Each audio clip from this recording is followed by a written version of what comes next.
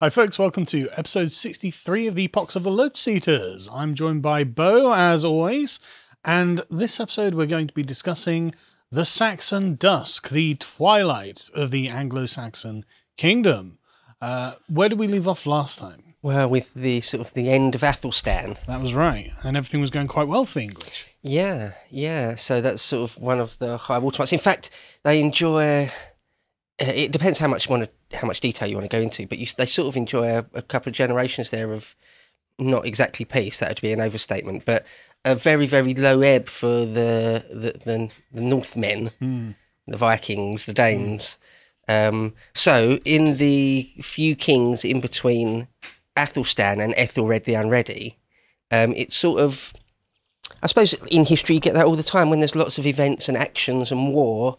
People are sort of brought out in sharper relief, or we sort of know more, they're remembered more. And in times of, for want of a better expression, in more boring times, less explosive times, the figures just don't really sort of come out as much. So there are a few kings. Well, one thing to say about Athelstan actually is that he seems to have been possibly celibate. He doesn't seem to have married.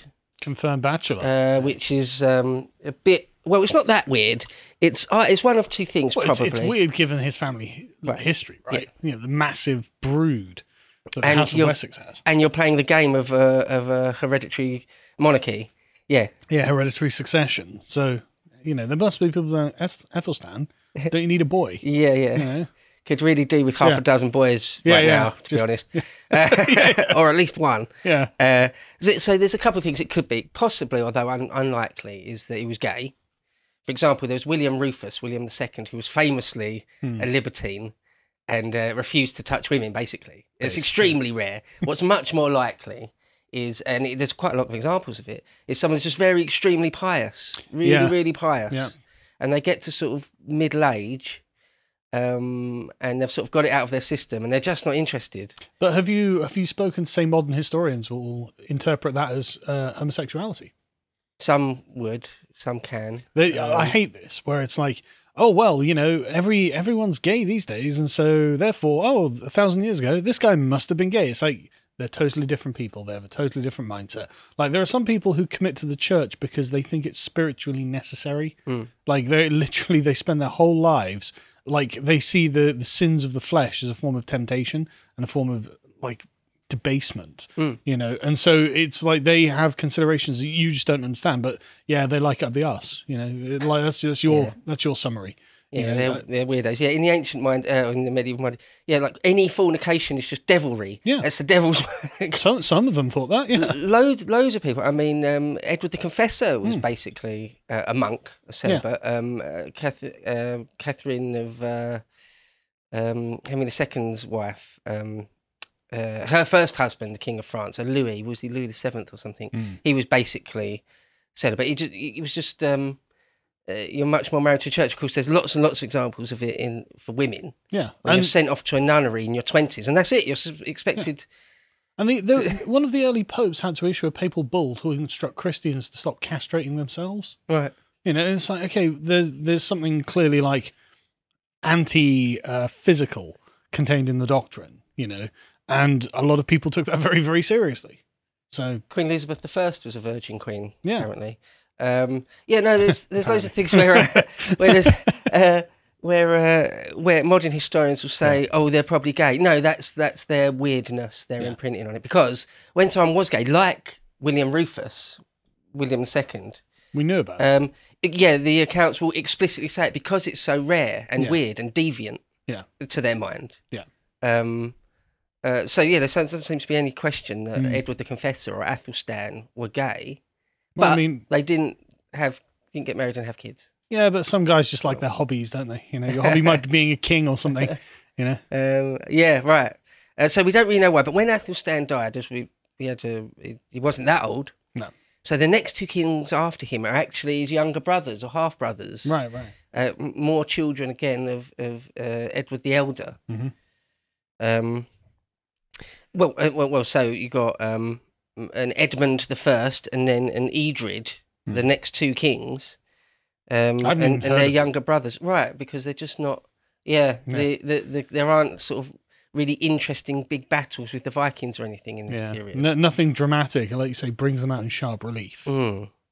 Although we've been saying in the last couple of epochs about how you've got these three kings in a row, Alfred the Great, Edward the Elder, and Athelstan. Some say, in fact, I'll read a quote in a minute, where they say some sort of attribute the next two as well. They're not as important, but they're sort of part of this block of kings, if you like, that none of them do really badly against. For a few hundred years, England was fairly safe. Yeah, that's right. And then there's an Eadwig and an Edgar the Peaceful. I mean, that gives you an idea, doesn't it? Edgar the Peaceful. You can't. They had the option of being the Peaceful. It's quite nice. Right. Alfred would have loved that. You know? Yeah. I think lots of kings would love to have lived in an age when you had the opportunity even to get something. The next one's Edward the Martyr. So Edgar the Peaceful and Edward the Martyr, sort of the direct predecessors before Ethelred, who is famously the Unready. We'll get into all that in a minute about what all that means. But so they were in those last two before Ethelred, Edgar the Peaceful and Edgar the Martyr. The Viking or the incursions of the Danes sort of begin again. They sort of start to begin again. And one thing to say, I suppose, when you've got this sort of overview, sort of fairly high level overview, and you can see the ebb and flow of how well the Vikings are doing in England, the last great push, the one that sees Sweyn Forkbeard and Canute become kings of England, it's sort of like a swan song, really. It's sort of like the graph, if you like, is going down, down, down, and then just there's this great blip that goes straight back up again. And then really quite quickly after that, it falls off a cliff and they're sort of never come back. So it's this last until Harold Hardrada, incidentally, who we should cover in Epochs. He's great. He's a really fun character. But then that's it, isn't it? Yeah. Yeah. So it's like... As I think I mentioned in one of the last ones as well, there are still sort of Viking scares all the way into the age of Henry II. But after Harold beats his own brother at Stamford Bridge in 1066, that's the last Viking battle we have. In that one at Stamford Bridge. But like I say, the scares still go on for quite a while, 100 years or more. But, so anyway, let's get back to this, because Ethelred is sort of, a key one, because his reign's really long, 35 plus years. And there's all sorts of ups and downs and reversals and interesting things happen in it. So again, it's sort of like this figure jumps out. There's like a lull of historical interest, if you like, in the 10th century until you get Ethelred, and then things sort of pick up. And the accounts of sort of, the Anglo-Saxon Chronicle is the main one. And again, the Anglo-Saxon Chronicle is so fickle in what it decides it's going to talk about.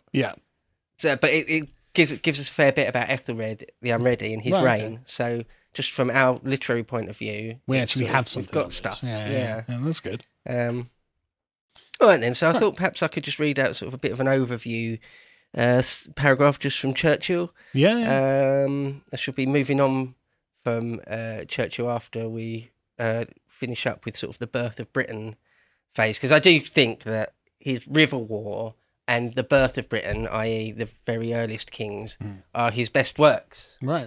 I really do think that, or most well written. You could argue that his World War II stuff is sort of got more academic rigour. I mean, he was there for it. Right. So. It's good and bad, isn't it? It's he's really biased because he was in it, but also it's brilliant because he was in it. It's a first-person account. Which is good and bad, isn't it? For different reasons from our point of view as a historian. Churchill says this, quote, historians select the year 954 as the end of the first great episode of the Viking history of England. 120 years had passed since the impact of the Vikings had smitten the island. For 40 years, English Christian society had struggled for life. For 80 years, 5 warrior kings, Alfred, Edward, Athelstan, Edmund and Edred, defeated the invaders. The English rule was now restored, though in a form changed by the passage of time over the whole country. Yet underneath it, there had grown up deeply rooted in the soil, a Danish settlement covering the great eastern plain, in which Danish blood and Danish customs survived under the authority of the English king. End quote. So where we say someone like Athelstan sort of, militarily boots them out of York and things, well, that's only part of the story, isn't it, really? Yeah, the colonists are still there. Yeah, and, their culture and language and things, you don't just wipe it out in one day, or ever, really. There's a reason that Geordie land has got such a strange culture, a strange accent. And I've seen research done on place names, and it's pretty clear. Wasn't York Jorvik? Jorvik, yeah. So the Romans called it Eboracum, the Vikings called it Jorvik, and now it's called York because it comes from the Danish. Yeah. So.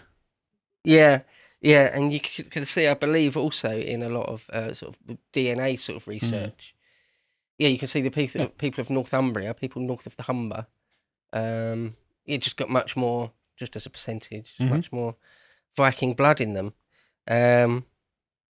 Okay, I think I'd do another quote just to jump ahead, basically, to Ethelred and the interesting things that happen in his life and times. We're told, it must have seemed to contemporaries that with the magnificent coronation at Bath in 973, that's of Edgar the Peaceful, on which all coronation orders since have been based. That's interesting, isn't it? Still do it basically the same to this day. I did not know that. Yeah, sort of basically the same, largely. The seal was set on the unity of the realm. Everywhere the courts are sitting regularly. He slips into present tense here. Anyway, everywhere the courts are sitting regularly. In shire and borough and hundred, there is one coinage and one system of weights and measures. The arts of building and decoration are reviving. Learning begins to flourish again in the church. There is a literary language, a king's English, which all educated men write. Civilization had been restored to the island. But now the political fabric which nurtured it was about to be overthrown. Hitherto strong men armed had kept the house, or the royal house. Now a child, a weakling, a vacillator, a faithless, feckless creature succeeded to the warrior throne. Tell us how you really feel. Yeah. 25 years of peace lapped the land, and the English, so magnificent in stress and danger, so invincible under valiant leadership, relaxed under its softening influences. We have reached the days of Ethelred the Unready, but this expression, which conveys a truth, means literally Ethelred the Ill-Counselled, or Ethelred the Reedless, end quote. See, and the joke of this is that Ethelred means wise counsel. Yeah. So, wise counsel, the uncounselled, or the poorly counselled, is the old joke. So, why was he poorly counselled? Well, apparently he picked lots of advisors around him that nobody liked. Or his policies for pretty much most of his 35-plus year-long reign were unpopular and ineffective. Yeah. So, as I understand it, Viking raiders came and Ethelred didn't destroy them. Why? Well, he's a vacillator and a weakling. No, we'll say there's lots of reasons. We'll get into it. But one of the main ones is, I suppose the key thing, the absolute key thing, is that he seemed to be unable to act decisively. In fact, there's a quote right at the very end, I've saved to the end, by a great historian, Michael Wood, who I'm a massive fan of. He says, he's unable to act decisively when the moment called. Do you remember when we was talking about Athelstan and how he realised that this is the moment to attack York? Yeah. And he grasped the nettle. Yeah. Ethelred the Unready seems to have been unable, whether he's unable to see that this is the right moment or whether he didn't have the guts to grasp it when it came. Maybe both. Right. Something like that. Because that's a shame, because, England must have been relatively strong at this point. And very rich. Yeah, very rich. It must have been able to raise, a good number of men. At this point, it's had, 150 years of success? Maybe too much, right? Well, possibly. But, you'd think that after, and it seems that the previous kings had managed the realm well. So you'd think that the kingdom would be, full of resources, full of men who could be called up to war, full of, vim and to defend itself, surely. You would have thought this would have been the best position you could have asked for, really. Well, yeah. The only thing I can say is what Churchill just said there about how we'd been made soft by a few generations of not needing to fight. Yeah. As I think we're realising now, it only takes really one or two generations. Yeah. 2 generations between sort of, like the greatest generation that won World War II. Yeah. That were really, really quite stoic, to be fair. Oh, yeah. And now our generations or the generation younger than us. Yeah, complete. We've been conquered. Yeah, let's be real. Complete Yeah. weaklings. Yeah. Okay. And I'm guessing that the Danes were like, have you noticed that the English have become weak and soft and rich? Yeah. Hmm. And they keep refilling up the churches and cathedrals for us to steal all the money out of, just like the old days. Yeah. Just like the Lindisfarne days, hundreds of years ago. They keep doing that, yeah. And, well, churches, there's another one later, I'll probably end up reading it out, but he says how Alfred had used the sword and Danegeld in unison, whereas Ethelred seems to just be using Danegeld. But yeah, why didn't he? Because there are other accounts and other bits in the Anglo-Saxon Chronicle and other evidence where he did at various points sort of raise armies, and he was marshalling, he was mustering men, and he was printing coins in sort of the martial mould, and a couple of bits and a couple of times here and there are engagements, and he isn't a complete loser on the field. But it's just, I think he would have needed to have been. This is just sort of my opinion here, a bit of a brand of. He would need to have been an Alexander type figure or Caesar, where you're just constantly, year after year after year after year, campaigning and nearly always smashing it, nearly always dominating. I think he would have needed to have been like that, and he just wasn't. He wasn't a complete like Henry VI, sort of nothing of a person. But he just wasn't the man for the job. Yeah, he just doesn't seem to have been up to it. Right. Whatever it was. Okay, so how long is it from when he's crowned that the Danes realise, oh wait, England's weak again, we can go over and start plundering? It's pretty much straight away. I mean, it's even started to happen before Ethelred even gets to the throne. So it's just started, but it all ramps up quite quickly during his lifetime. Right. And as I say, his reign is long, and he comes to the throne fairly young. You know, not a boy, not a child, but a very young man. And it's just a whole time for him. So I also feel like sometimes you get this in history, don't you, where you're just born into the right or the wrong time. Oh yeah. You know, circumstances can essentially conspire against you or in favour of you. So yeah, like if you were a true military genius, but you were born in Byzantium in 1420. Yeah, you've not got much hope. Yeah, you got no hope of going down in history as a Belisarius. It's not going to happen for you, right? And I mean, if Alexander was born 100 years earlier, he wouldn't have overthrown the Persian Empire. Right. You know, it's just, it wouldn't have happened. Right. He probably would have done other interesting things, but it wouldn't have been that, you know? Yeah. If Julius Caesar was born 200 years earlier, he almost certainly wouldn't have ended up sort of dominating history. The way or 100 years later. Right, yeah. You know? Yeah. Like, you'd have just been a courtier. Yeah, you got to be lucky. I feel like Ethelred's time is a really tough time. It's a really hard time. I say short of being somebody like Alfred the Great. But he also didn't struggle. He didn't really help himself, did he? Because, like, as I understand it, the Danes begin invading again, and rather than constantly raising armies and fighting them, whether you win or lose, like, I think even if he were to lose, it would still show the Danes that, oh my God, they're still fighting us. You know, this is still difficult. Are we sure we want to go there? Can we not go to Ireland or somewhere else? You know, but instead he begins paying them off, and I mean, that just doesn't work. If you pay the invaders to go away, they go away with loads of gold. And then when they get back there, everyone's like, where'd you get that gold? It's like, they paid me to leave. Well, why don't you go over there? Well, I think I might. Yeah. And lo and behold, you get more and more. It's actually a magnet for more invaders to give them free money. Yeah. It's almost like that was a lesson the Conservatives should have learned. Sorry, I won't politicise this. Let's carry on. Yeah, no, the parallels are insufferable, aren't they? Yeah. It's a false economy. The only time when you might be able to make the argument that it's worthwhile doing is exactly what Alfred did, just to buy you enough time to raise your own army. Yeah, maybe. Yeah, but other than that, it can't be a settled policy. Right. You know, that you use for 35 years. That's not going to work. And it's loads of money. Like at one point, it's like £14,000. At another point, it's like 30-odd thousand pounds. Towards the end, it was like a 40,000. Yeah. This is £40,000 in weight of silver. So it's millions of coins. Yeah.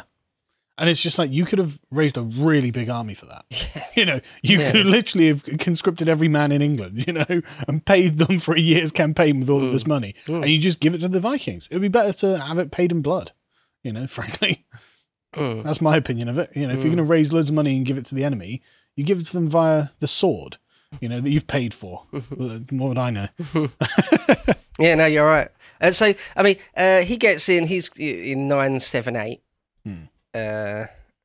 And so sort of the 980s are a decade where it all starts coming back. It must seem a bit like a nightmare. Yeah. It's like we thought that Alfred and Athelstan had sort of put an end to these heathen adventurers, but it's sort of, you know, they, as you say, they must just realize it's a whole new generation of those guys as well. Yeah, and they must realize, oh, it is like our forefathers told us. It's just like it's just sitting there waiting to be raided again. Yeah. Okay, so we're told in 980, serious raids began again. Chester was ravaged from Ireland. The people of Southampton were massacred by marauders from Scandinavia and Denmark. Apparently the south coast got it really quite bad. Thanet, Cornwall and Devon all suffered butchery and pillage. We have an epic poem upon the Battle of Maldon, fought in 991. Actually, just before we go on to the Battle of Maldon. I have read this poem. Oh, really? Oh, yes, I've studied it. And it's really insufferable. It's really disappointing that the English are so dumb as to allow themselves to have an appeal to fairness made by a bunch of bloody pirates. Like these evil men who are just here to kill you. And essentially, so what happens is some English earl at Maldon raises his house guard and a fyrd and goes out to meet a large band of Viking marauders. And he outfoxes them. And he's got them across a river, and they need to get across this river, across one bridge. And he's on the other side of the bridge, and they obviously can't go across because they'll get murdered. And so they say, well, wouldn't it be fair to let us cross and then draw up, and then we can have an honourable battle? It's like, you're not dealing with honourable men. You know, you know, let them come across one at a time and then kill them as they do. But instead the Earl's like, yeah, I will do that, actually. And it's like, okay. And then essentially the battle just turns south immediately. Like he gets his arm cut off, his fyrd run away, and his thanes or the house guard just get, you know, they die to a man at his side, bravely, heroically, stupidly. And there's a great line in it, which is something like, let the eye be keener and the heart stronger with your diminishing might. And it's like, yeah, okay, that's all well and good to show that, like, you know, you can have this kind of moral victory out of this defeat against the Danes, but wouldn't it have been better to have not been defeated by the Danes? You know, these dishonorable men appealing to your sense of honor in order to have a shot at victory. And you don't have to be honorable with dishonorable men. In fact, it's not to your advantage to be honorable to dishonorable men,